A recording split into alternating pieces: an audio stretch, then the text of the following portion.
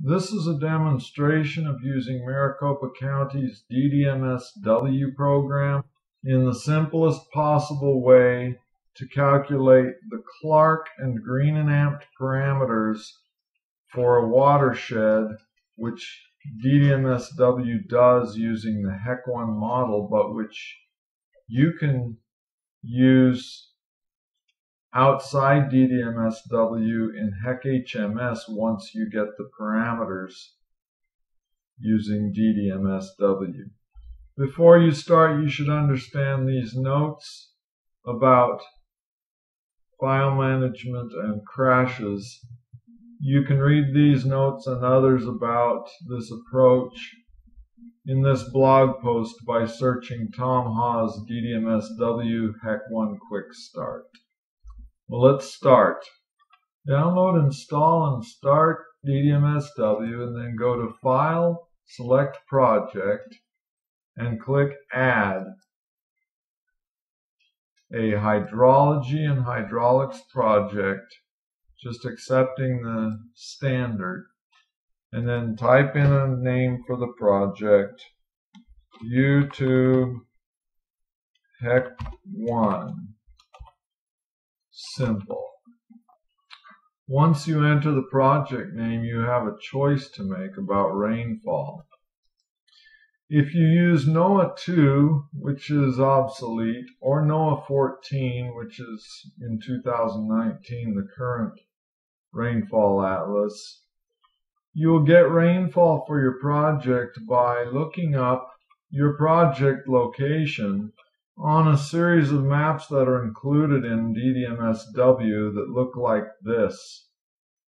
If your project is outside Maricopa County, you'll need to select Custom and enter the precipitation values from the NOAA website, which is called the Precipitation Data Frequency Server, into DDMSW for your project. For this demonstration, we'll use NOAA Atlas 14. Then we will click Save and OK, and it tells us it's setting up the project with the defaults we chose. The blog post says we now go to the Hydrology Rainfall menu, where we can either look at the maps and enter our grid cells, or if we've chosen custom, we can enter the precipitation values. Let's look at the maps by clicking the Maps button. DDMSW opens up the rainfall maps index in my PDF viewer, and on the first page we have an index to each of the maps. And we can see it extends quite a bit beyond the Maricopa County boundary.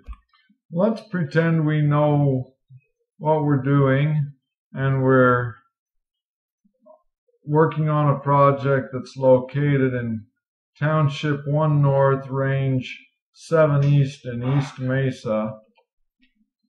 And let's say that I've identified that the project is right there above the 7 in the Range 07 East.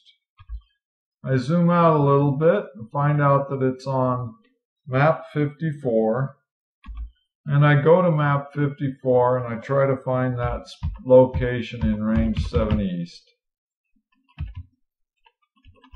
So here I am arriving at map 54, and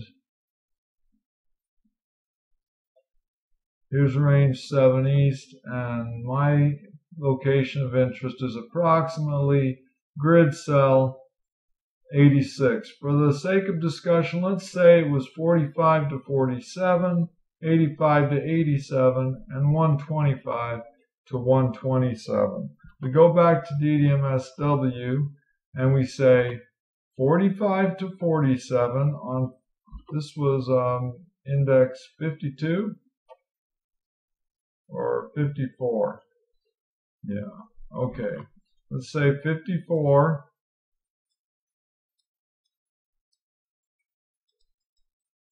$45 to 47. Don't worry if I got these wrong. And then say Save, Add, Another one in 54 is going to be 85 to 87.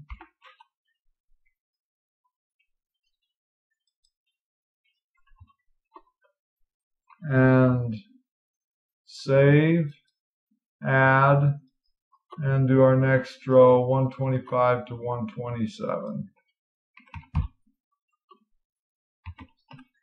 Save and update.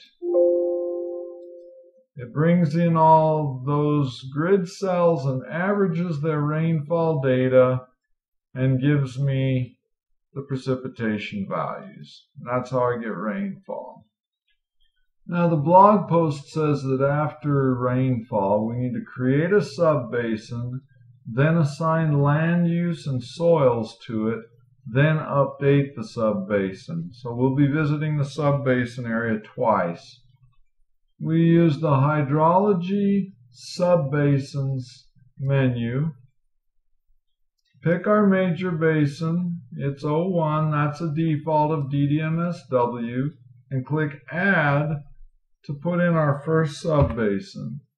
We'll call it 1, and I'll give it a 1 square mile area, a 1.5 mile length, 1,100 feet upstream elevation, 1,000 foot downstream elevation.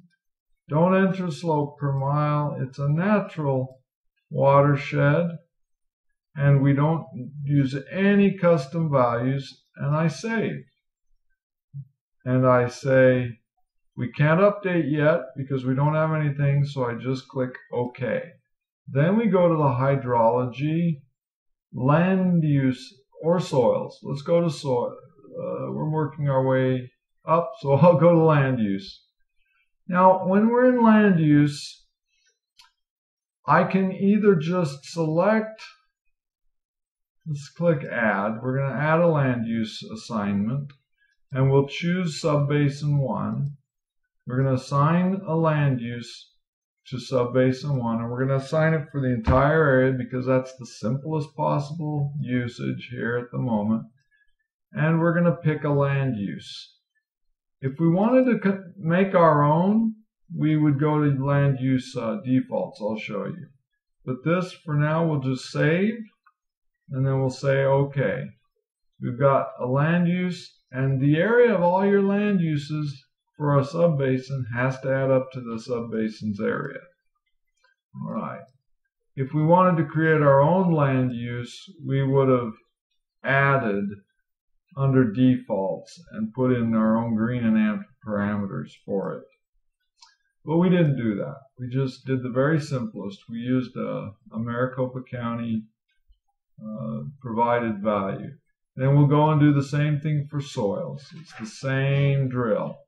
We add an assignment to sub-basin 1, and the assignment we're going to make is one of these soils that we have to find on a map or using the USD Web Soil Survey site, and it covers 1 square mile of our sub-basin.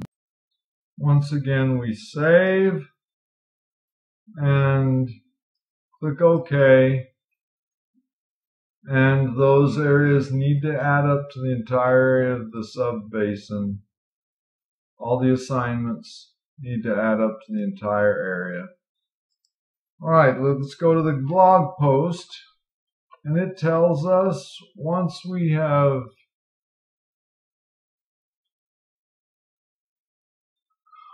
finished with soils, we now need to update our sub-basin.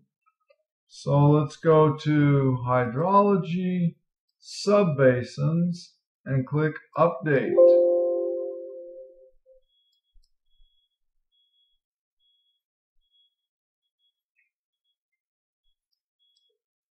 It tells us that the time of concentration is a bit long. I'll ignore that this time.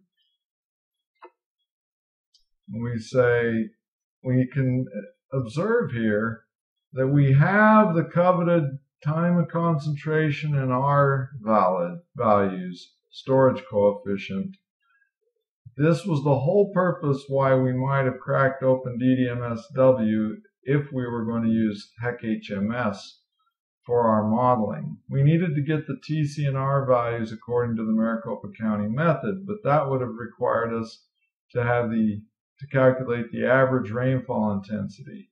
And DDMSW does that by way of the MCU HEC-1 program, which we can also download and run instead of DDMSW. But DDMSW is worth using in case we have multiple sub-basins with multiple intersecting soil and land use maps. So let's go and run HEC-1 so we can learn how to use DDMSW. And the first thing we do is we go to network. We've got to create a network. In this case, all we need to add is a sub-basin. And of course, it's sub-basin 1. We say save, and then once we've created the network, we create a draft HEC-1 input file. And it shows that to us. We say OK, and then we go to HEC-1 model. And it wants us, if we had read that previous message, it wants us to uncheck update HEC-1, save that, and run the model once with dummy values. Okay, and it just wants to see if it's able to run a model successfully, which it was. So then it tells us to check update HEC-1, save it, and run the model again with real values, and it also runs successfully, and we can get our final results, 928 CFS, and we would have got lots of return values if we had checked it. Let's try that. Let's just check them all, save, run the model again. Are you going to run 6 models? Okay. And we just did, and now our results are shown there.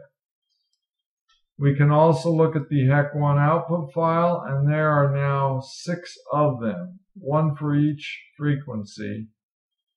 I can pick any one of them and look at the output file, which gives the peak flow as 928 CFS, which is the same value I could have seen by clicking on results. And I believe that is the end. Let's go to the blog post, and that is it. That's the simplest way to use Maricopa County's DDMSW to calculate the Clark and Green and Amped parameters and even the flow for a sub-basin.